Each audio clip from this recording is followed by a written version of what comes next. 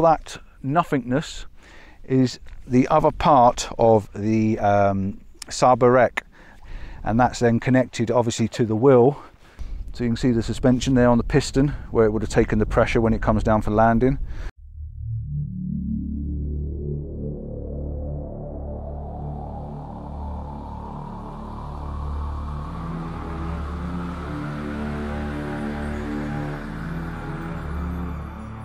Yeah, hello to part two. We are out on the Ashop Moor, and to be honest, we are on the Ashop Moor. There is not a path to be seen anywhere at the moment. In fact, I'm telling the truth, there isn't a path to be seen anywhere. I can't see one. I know where it is, it's just over there, and I know we've just come down this steep hill up there. Now, if you haven't seen part one, I'm going to put a link up for you. You must check out part one first because it tells the story of why we're here and what we're doing. I'm out with Chris. He's come to join me today, which is brilliant because I certainly wouldn't be doing this on my own. And down there, in the middle of all that nothingness, is the other part of the Sabres that we've come over to have a look at and to sort of pay our respects and take some photographs and just generally say we've been and seen it. Now, the Jurassicness of this is just phenomenal. This was once upon a time carved out by the Ice Age, and it's left rocks up on the top. I think this is the Kinder sort of area, the Kinder Scout area, so I'm going to do that one day, but probably from the other side walking this way. We're about possibly 3.5 miles from the car, maybe 3. It's over that hill before the next big hill in the distance. We've got to go back up that way to get home, and there's another bit of the wreck up there, or another wreck, because they were flying as a tandem at the time. So I'm going to talk to you next when we get down to there, because I just wanted to open this video up and say this is part two, and if you haven't seen part one, you've got to watch that first, because it really does make the story a story.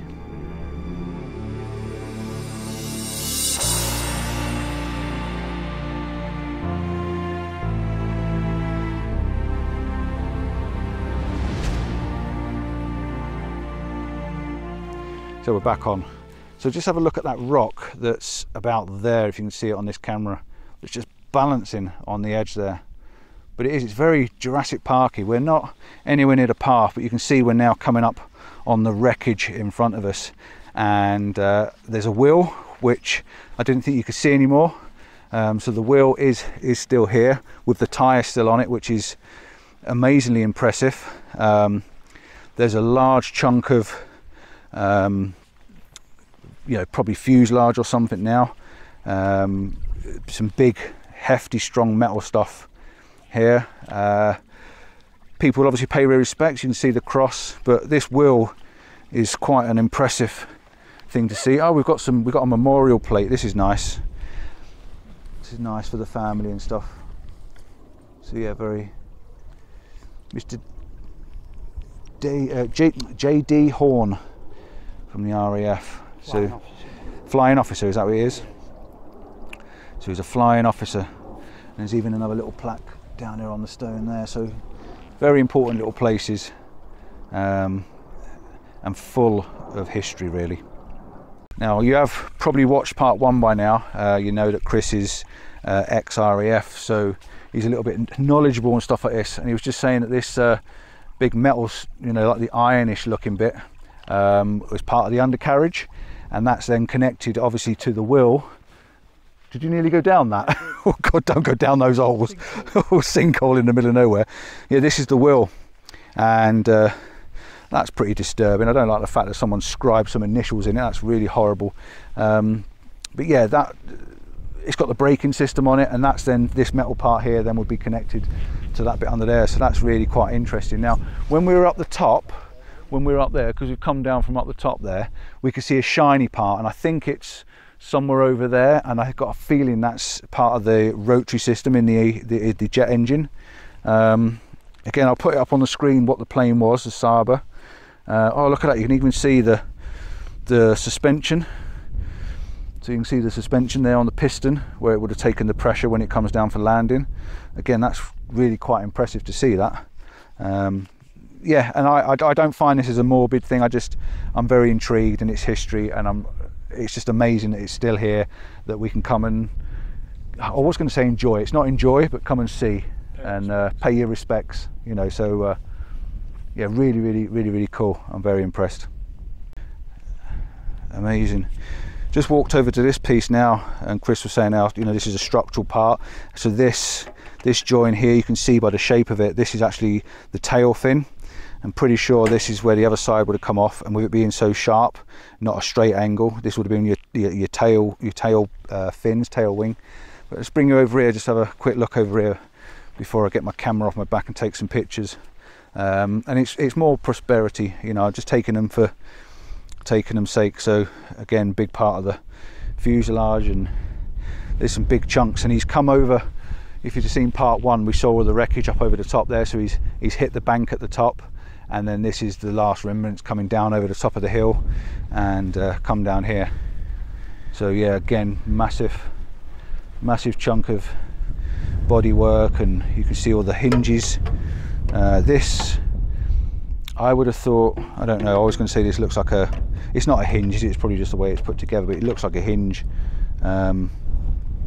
It's hard to tell what these parts are, especially because I'm not you know, a pilot or anything, but some big but this is part of wing. This is a wing, because you can see here, this is the gearing, and this part here, that's your oh, I've forgotten what they're called, ailerons. So that's part of your ailerons that would move up and down and slide up and down, and these slide into place, these bits here, these slide into place into this to lock off the wing. So that's actually a big wing section, which is pretty harsh.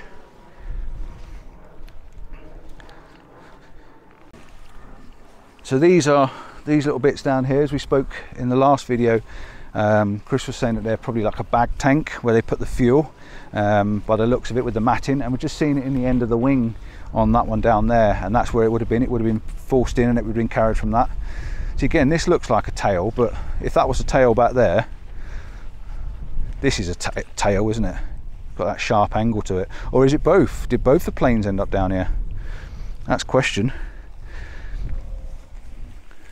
That looks like tail as well, doesn't it, with it being so tight. You'll see there, it's a very sharp angle and small. So yeah, it's very hard to work these things out. Phenomenal, absolutely insane. But we need to go and we're going to just have a walk over now and go and see if this is the turbine, the tail fin. Yeah, I think it is. In fact, that's very similar to the one that's over there, so it makes you wonder whether the two of them have just ended up down here. Yeah. Which would be insane if both of them crashed in the same place. Another part of the undercarriage, another wheel back there. You can hear the planes flying overhead, which is a bit weird. So we're just having a look now on this bit more, see if we can find what that was reflecting before, because it's here. Can you see it? Ah, yes. I can see it now. So we're just making our way over and having a look at what this shiny part was that we could see up on the top of the hill. And it looks like it's in some water or some bog, but we'll have a nose the best we can anyway. We nearly went down another hole then. That's 2 holes he's found. Wowza. That's got to be part of the propulsion system. That's for definite. Look at this. Jeez. Wow. Wow. That would have been, it's got the turbines in it as well, hasn't it? Yeah. Yeah, it's got the rotary blades in there, you can see inside. So it's basically spinning, sucking the air through and forcing it out the other end. And another set of blades at that end. Yeah. Wow. It's really good to see this part, because I didn't think you can still see these bits. So I think it's time to get the camera out, take some very respectful photographs. I know the conditions aren't good for this, it's too nice, but I'm going to take a few photographs just for prosperity and to put up on the screen and show you. So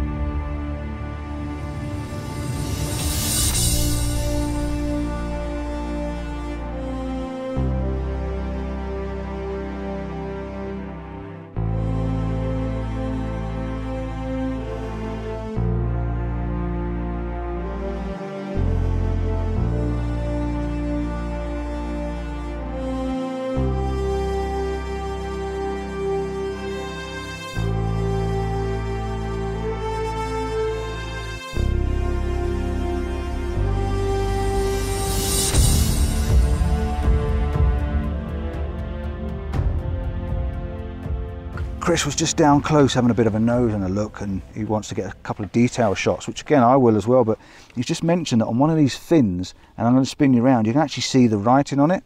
So let me just spin you around and just see if I can focus in on it, and you can actually see the writing that's still on this fin over 50 years. 50 years later. It's just on that one there, just there, if you can see it. Absolutely phenomenal. That is crazy. Crazy stuff. And he was saying that all these keyways, they would have had fins in as well, so they would have been spinning as well, and obviously they've always been taken out at some point, and you can see how the impact has crunched in at this top corner and sent these fins into the body as it's, you know, on its impact. But that is insane that you can see writing, really is. So I think I'm going to get a couple of detail shots as well. I like the idea of getting that with a bit of writing. I like the way the lights, you know, shining on there, and I just think it just makes some nice memories. It's up there.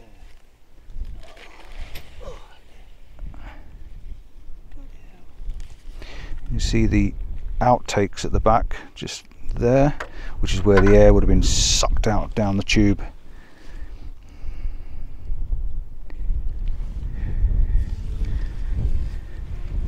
You can still see these.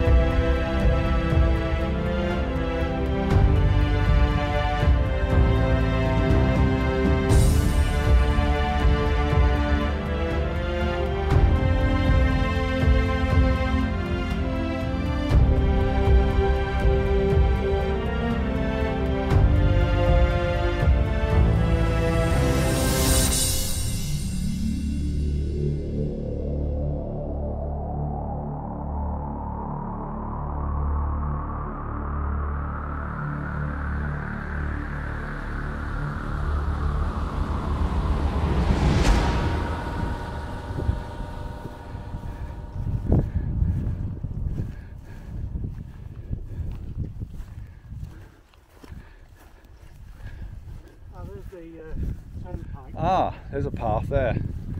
Let's go and get on that. You see straight up there where the people are. Yeah, that's where we need to be, up there. Oh no, we need to be up the top one.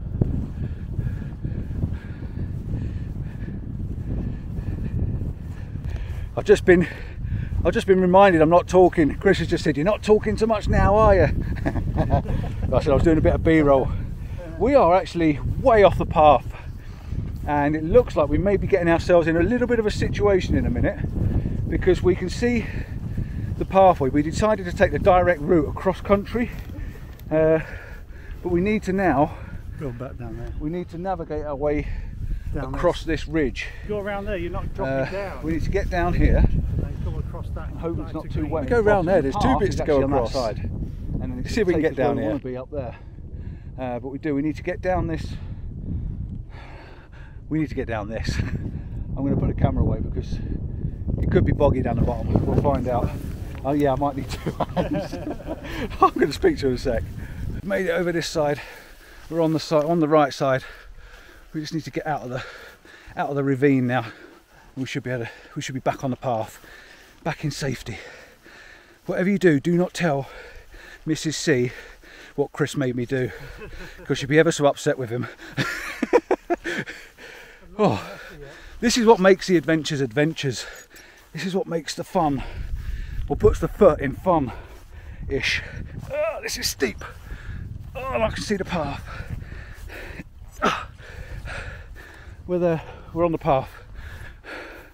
Yay! We've made it. We now know we're not going to fall down a bog.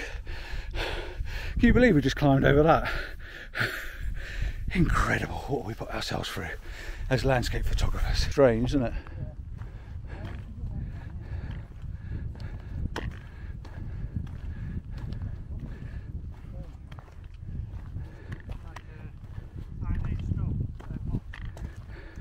Right, so it's special tip time. I'm going to give you a bit of a tip. So I'm going to spin the camera around, and we like to do this every so often. I've just seen, we're just walking up the path. We're back on the path now. We're not far away from getting to the wreck, and we're just looking back. I just like this light here, so thought I'd get my camera out and take a picture of this path snaking its way back and over the top there. And we've been over the top of that, which is pretty cool. Now, this is a nice shot, but I wanted to get in the rocks over there, so I turned the camera this way. And what I was doing by turning the camera this way, this leading line is taking you out the side of the image. You see, it's not actually helping you, it's not really helping you get to that shot. So what I decided to do was walk over here a little bit, and I then put the leading line from here. And because the leading line starts at this bottom left corner, it takes you up through the image, and then you tend to naturally come back along that ridge. So it's like a triangle. Okay, so there's a little bit of a hint for you. If you can't quite get the shot, move 4 foot, and you can see that line is now lost and it's going off that way. So there you go. Special little tip for you. Not bad, that, is it? Right, next stop is going to be the wreck. We've literally got to get up the top of this path, and we're going to have a quick look at it, and then we've got that good 3-mile walk back, back across the moor. But by God, I'm going to enjoy that cup of tea when I get back to the van. And I'm even going to make this gentleman one, because he definitely deserves one. He said to me just now, he said, come for a stroll, he said, come for a little stroll across the moors. You know, well, how long is it now? What's the time? I don't even know what the time is. 1:30. 1:30. So we've been out since about 7:30, and we've just been walking literally non-stop. So yeah, that's what happens when you come out with me. Sorry.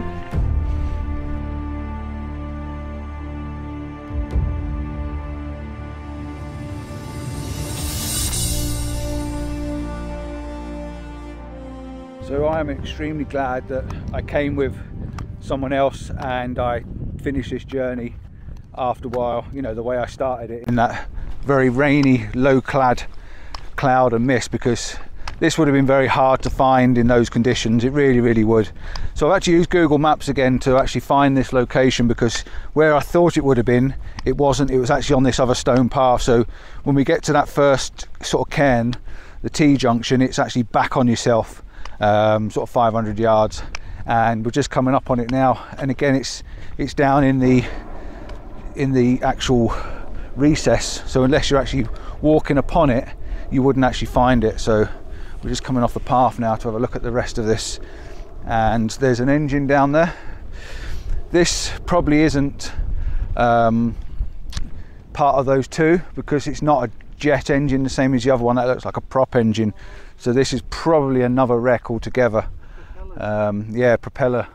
Yeah, so this is definitely a different flight, a different plane, so it's not part of those two. They did end up over that way. So this is actually another wreckage, which I've got no history or details on, because it doesn't actually say anything on the Google Maps to tell you what it is. So I will get the camera out again. I'll take a quick shot of it down there. There's not a lot of this one, but we've got an engine down there, and we've got this big part of the, I don't know, the fuselage or whatever it is. It's so the rest of it, we have no idea where it is. It could be anywhere. Chances are it's probably been taken away.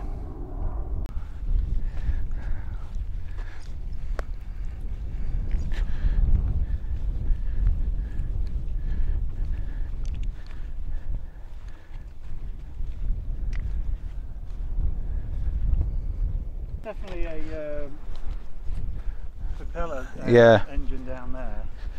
It's nice that someone's put a poppy.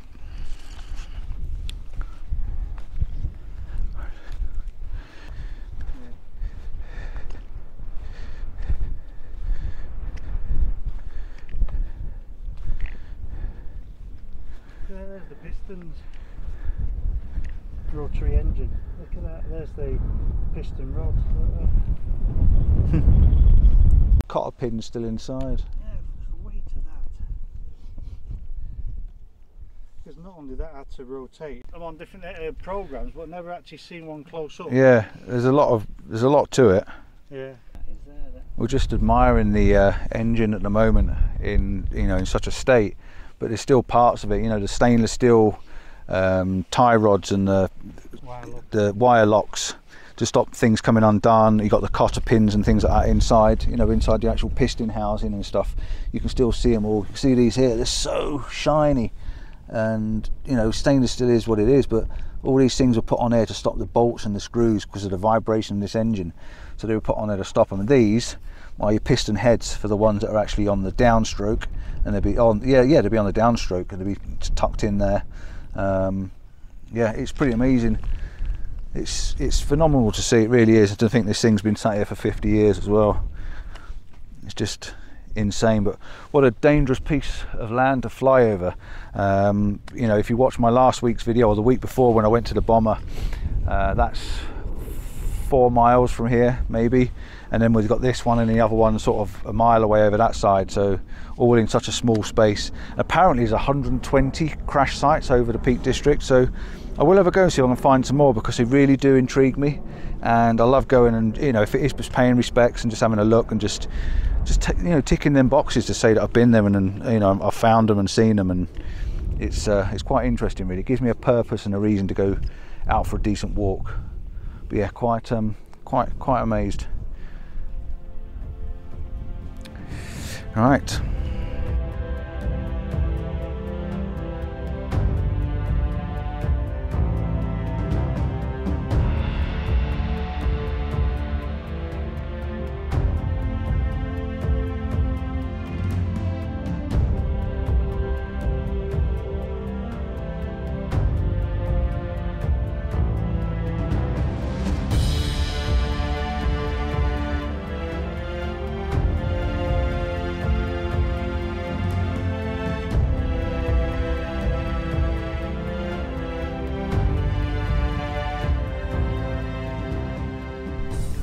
So, with a mouthful of jellies, we're done.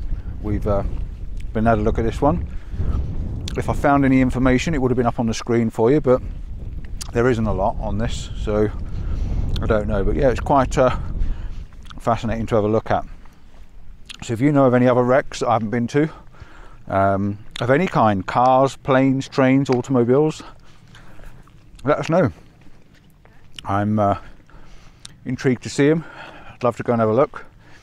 So drop us a line, leave us something in the comments, tell us where they are, or give us an idea, and I'll comment. You know, I'll contact you. All right, and get the information from you. So I'm going to end now. Now we've been there, you've seen a couple of shots. We've got a nice long walk back, only about 3 miles. It's not far, is it? And I'll see you next time. Ciao for now, thanks for watching, and yeah, please do let me know if you know of any other places you think I might be interested, even old buildings. Bring it on, I want to see them. Bye bye. As per normal with my videos, I've just got a little bit of a tag on the back, and I'm just going to spin you around just to show you the distance we've got to walk back, and this is only halfway. So if you can see in front of us there, the path just leads on into infinity, and there's some people up there way up in the distance, and I'm going to maximum zoom in on the lens, and you can see that the path goes on and on and on, and it just goes over the moors, and there's nothing here to see, literally only the pathway to walk on. And then we've got roughly half that distance again once you get to the top of that brow where it disappears into infinity. So yeah, wish us luck, because both of our feet are going to be aching by the time we get back. We've been walking for quite a while now, since we last saw you and we left the wreck. We come from that high point there, which is where you double back on yourself, come along this pathway, which is like the never-ending path to doom. It just seems to go on and on and on, but all the cotton grass is out and it's doing its best little thing to, you know, keeping itself looking pretty. The heather's just coming out as well, which is nice. I think I probably mentioned that earlier, the pinks and that's starting to flow. The hillside in the background is looking pretty stunning with the light on it. We've been really lucky with the weather. It's been really good. Thoroughly enjoyed being out today. It's been a really good day. The time's getting on as well, so I'm quite hungry. I'm looking forward to some food, a cup of coffee, and a good sit down, get the old boots off, put the legs up and stuff like that. Hopefully you've stayed with us on this journey, this adventure. It's been a different one. out to look at some plane wrecks. The last 3 videos have been wrecks, or these last 2 together have been wrecks, and the one previous that I've done, which is going out tomorrow morning, but you probably won't see this one for the next couple of weeks, so I'll tag you in the other one so you know where it is. But yeah, it's been really good. I've enjoyed being out with your stick stuck. Don't get your stick stuck down the hole. Really enjoyed being out with Chris as well, because he's got some knowledge on flying and things as well, which has been really good. It's definitely put a different insight onto what I've been looking at, and telling a different story to me, you know, so it's been really good. Some of these stones are a little bit loose, so if you do come across here, be prepared to be stepping on a bit of a wobbly one, but in general 99.9 of the path is amazing. And thanks to the guys that have put this down, because without this journey would be horrendous, because it's bad enough as it is. We've got a long way to go yet. We're only halfway here. This more. So I am going to end the video now. I'm going to say goodbye. So thanks for watching. Don't forget to like and subscribe, and that thumbs up is always important. If you don't give us that thumbs up, if you don't give us the likes, then the video doesn't catch the algorithms, and if it doesn't catch the algorithms, YouTube doesn't really care about it. So it's you guys that help this channel grow. And drop us a comment. I always enjoy reading your comments, and I'm sure I tried to end the video earlier on, and I did a bit of a mention about letting me know if you know of any areas that I might like. Old houses, old planes, trains and automobiles, or anything of interest like that. See you soon guys. Ciao for now.